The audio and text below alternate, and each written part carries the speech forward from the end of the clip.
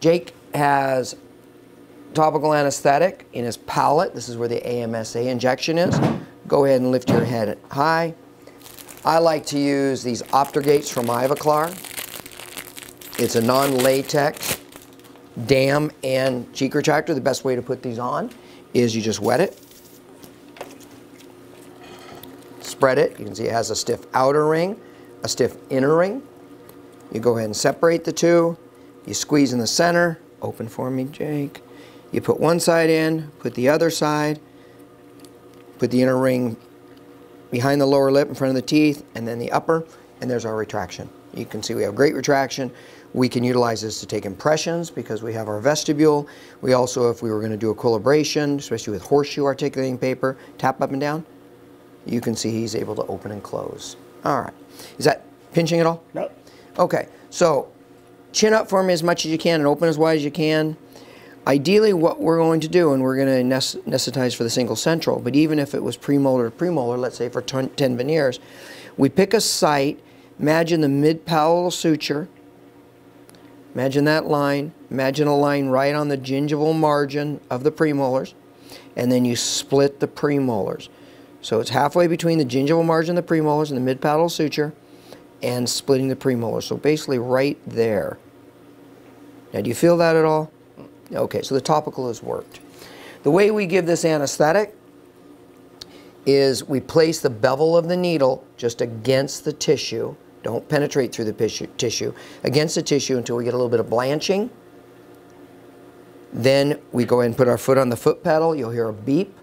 After 4 beeps, the machine actually comes on and says cruise, which means you can take your foot off the foot pedal. And then we put this bevel after the blanching, we put the bevel just slightly underneath the tissue. Wait about 3 or 4 beeps, slightly another millimeter or so, 3 or 4 beeps, another millimeter. What we're doing is chasing the anesthetic. Jake, you may feel a little pinch and certainly some pressure, okay? And it's probably going to taste really bad. Open for me, so I'm going to go ahead and take the bevel and needle, putting against the tissue on the foot pedal. You can see the tissue start to blanch. There, the STA just said cruise. I'm going to go ahead and put it in the tissue a little bit. 2, 3, 4, about 4 beeps. A little bit further. Okay.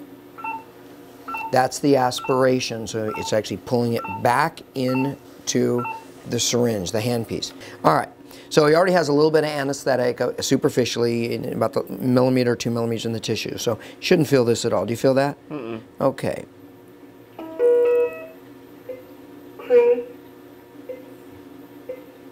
Okay. 4 beeps, another millimeter in.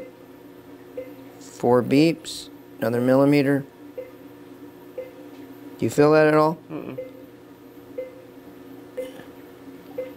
Now we're going to go ahead all the way to periosteum. How you doing, okay? Mm-hmm. Okay. I'm going to give him about a half a carpule. Again, there's the aspirate. Let me give him a little bit of water. This is 4% septicane, articane hydrochloride. Again, tastes terrible. All right, I'm going to do the other side. Turn toward me. Now I'm going to give an example as if I was, let's say, seating 8 or 10 veneers. I'd want both sides to be anesthetized. He'll have anesthetic, full tooth anesthetic, and the palate from the first molar to the first molar. And about 10% of the time I get some buccal anesthetic, but no lip anesthetic. So same thing, right against the tissue.